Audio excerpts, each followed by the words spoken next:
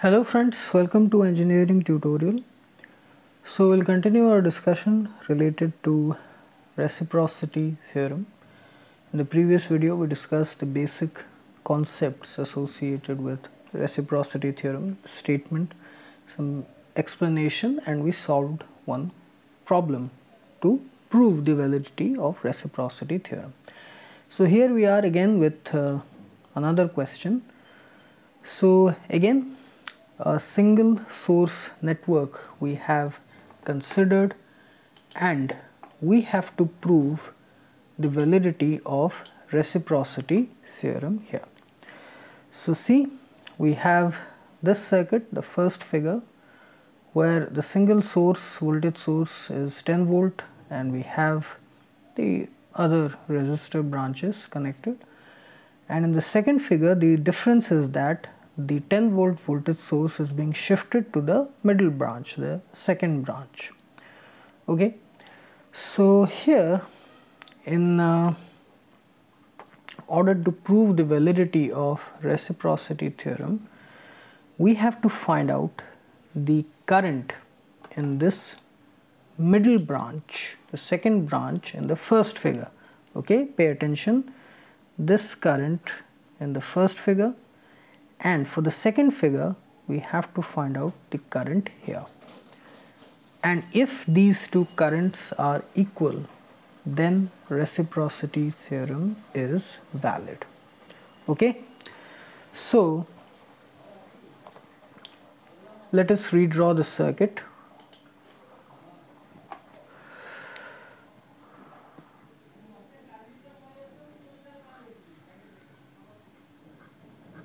Volt,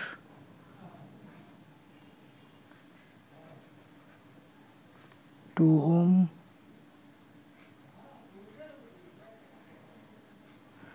3 ohm,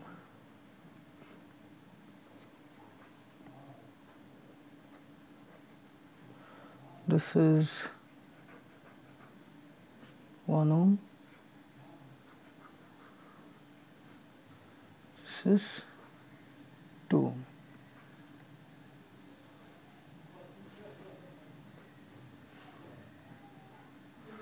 Okay, so our objective here is to find this current. Here we will be using nodal analysis approach. So let us say the voltage here at this node is V. Let's say this current here is I, here it is I1, here it is I2. So when we apply KCL here, the KCL equation is I is equal to I1 plus I2.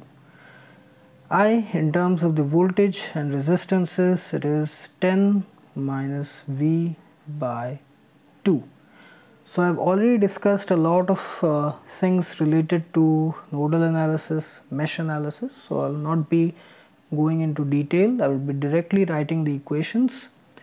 10 minus V by 2 for I1 it is V minus 0 by 3, or simply V by 3. I2 is simply V by the total resistance 1 ohm plus 2 ohm, which is 3. Okay, so here then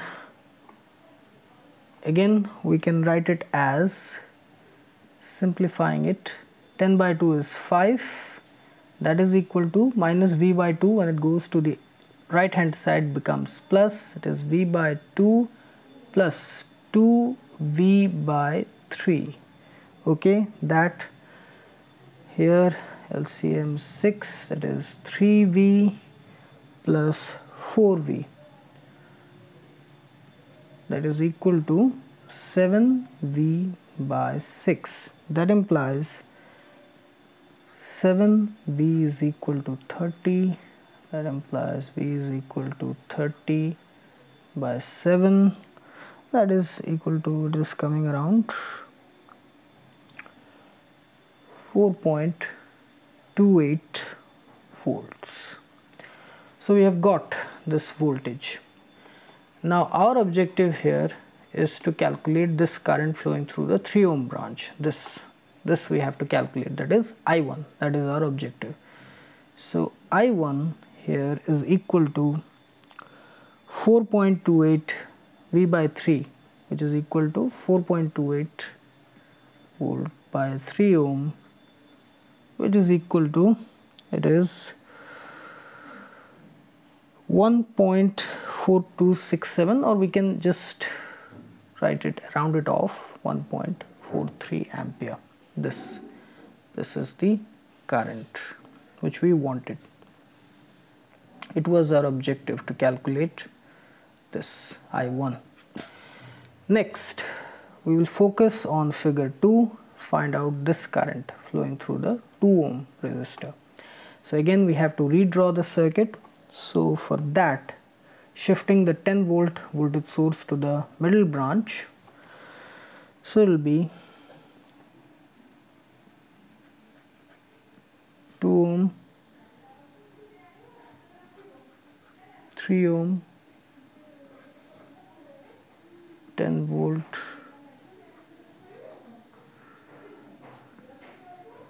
then we have it is here 1 ohm and 2 ohm.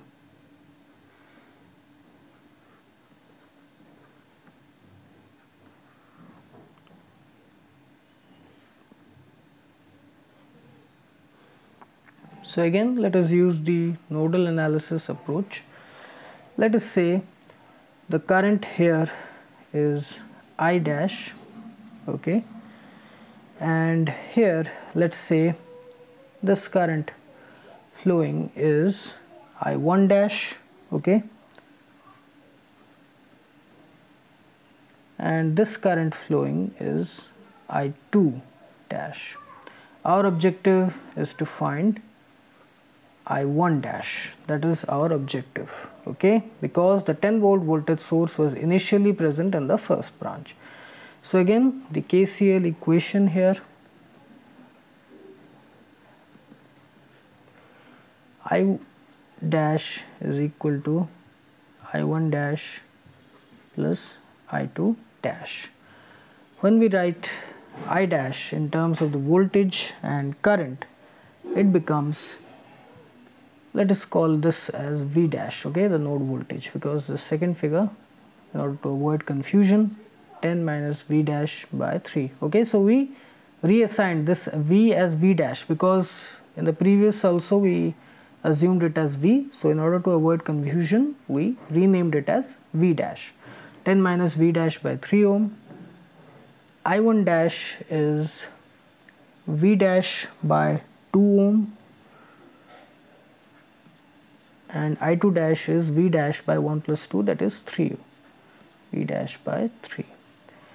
That implies 10 by 3 is equal to V dash by 2 plus V dash by 3 plus V dash by 3. V dash by 3, it is negative in LHS. When it goes to the RHS, right hand side becomes positive. So again, that implies 10 by 3 is equal to 6, 3 V dash plus total it will be 4 V dash, that is 7 V dash by 6. That implies V dash is equal to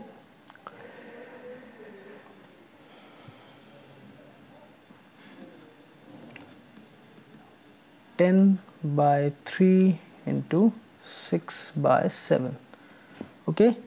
So it is coming around, this is 60 by 21, that is it's going 2.85 volt, 2.85 volts. So our objective here, we have got V dash, our objective here is to calculate I1 dash.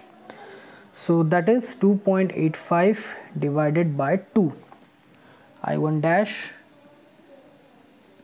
is equal to V dash by 2 ohm, that is 2.85 divided by 2, okay. So that is also coming around similar, close to 1.42 something, and rounding it off we are getting 1.43 ampere. Okay, it is coming 1.42 something like that, and when we round it off we get 1.43 ampere. Now pay attention, in the previous case, the previous figure, when we calculated I1 flowing through the 3 ohm branch, when the 10 volt was in the first branch, that came 1.43 ampere. Here also that is coming 1.43 ampere with the 10 volt present in the middle branch. Current in the first branch is 1.43 ampere. Both the currents are equal when the position of the voltage source are interchanged. The current values staying the same, they are getting interchanged within the two branches. Okay, so here in between these two branches, when the voltage sources are interchanged, the current values are equal. So when they are equal, it means reciprocity theorem is verified, it is valid.